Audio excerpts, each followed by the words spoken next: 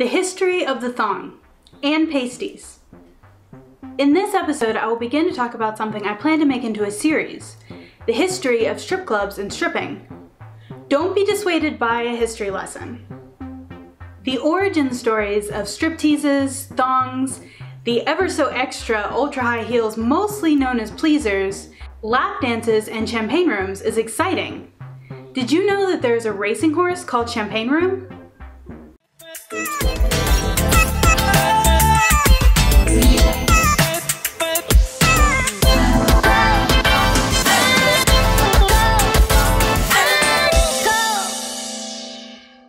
We'll start with thongs. Thongs in topless clubs today are covered by very strict regulations. They have to cover the front area and be wide enough and tall enough in the back to cover absolutely any openings, for fear of someone getting cursed, I guess. I myself have worked entirely in topless clubs of various kinds, and spend most of that time wearing the tiniest thongs allowed, while considering those 3 square inches, plus the soles of my feet, to be the darkest, most intimate parts of my body. But thongs have not always been a part of strip clubs. Thongs were definitely not invented by or for strip clubs. They are thought to be one of the most oldest forms of clothing worn by human beings, and they were mostly worn by men. They have been worn since as early as 42,000 BCE, as part of traditional clothing, from Africa to Japan to South America, mostly entirely by men, who have always needed a little more support in their nether regions. These didn't look much like stripper thongs, being made mostly from animal skins and cord. On the other hand, the emergence of the American thong is down to exotic dancing. In 1939, the mayor of New York passed an order requiring exotic dancers to cover themselves. The average woman at the time was still wearing bloomers. As a result, dancers wore long, wide-legged shorts with thong backs, which must have looked really weird. The thong as we know it jumped to the mainstream in 1974 with the glorious thong bikini, again as a response to bans on nudity, this time on the beaches of Los Angeles. Many people in the US still found thongs to be too scandalous, even on the beaches, but they took off in Latin cultures. Thongs were worn on stage and in music videos by Cher and Madonna in the 80s, while they were still being sold as scanty panties.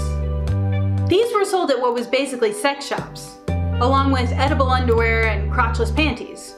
Regular thong underwear, for seekers of everyday ass floss, that they were probably hoping to show off at the end of the night, became popular in the 90s. This was spearheaded by the ever so groundbreaking show Baywatch. Sellers emphasized the discreetness and comfort of thongs rather than their naughtiness. Jockey's slogan was, "Comfort is why she wears it," although many women would disagree.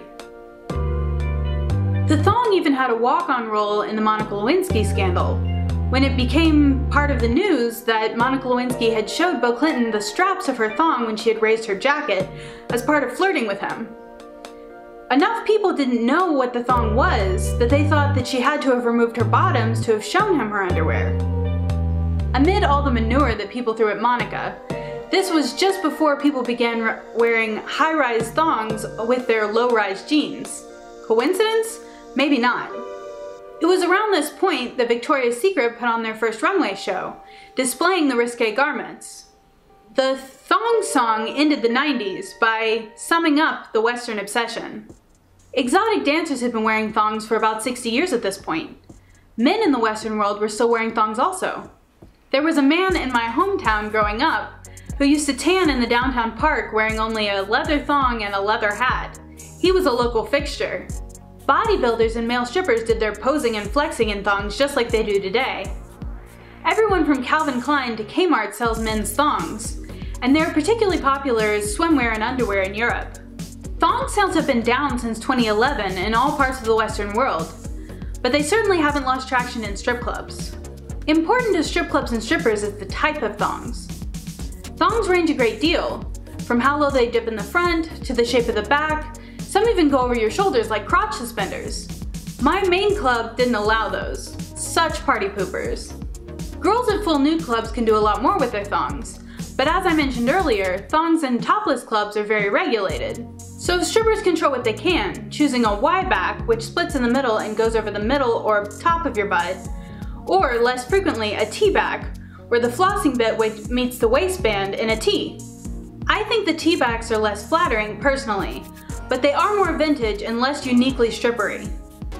There is also a B-string which makes a triangle right at the top of your butt, but I've never seen them worn in clubs, only seen them sold in regular stores. You can also get thongs with bejeweled bands or reflective trim sewn into the waistbands, and these are my favorite, because I think they're pretty. My other favorite is a nude thong. Guys come up to the tip rail with $1 or two just to check and see if you're actually wearing one. On to pasties. Once again, an invention to get around laws controlling the exposure of women's bodies. They are worn in some counties and states around the USA. Thankfully, only one club that I've ever worked in required pasties because they can be expensive, hard to use, unpredictable, and rough on your skin. In the 1920s, anti-topless laws popped up, and the ever-resourceful dancers got around them by covering just their areolas with pasties. Circus-performing burlesque dancers incorporated this into their looks, largely in Paris. US-performing burlesque dancers started picking this trend up in the 20s and 30s. Not to be subdued, dancers designed pasties shaped like hearts, with sequins on them, and even tassels. If you work somewhere where you have to wear pasties, you can find really great ones on Etsy. You can wear them even if you aren't a dancer. Lots of pop stars do. And they're popular at pride parades, music festivals, or just worn discreetly with see-through clothing and backless dresses. What about you?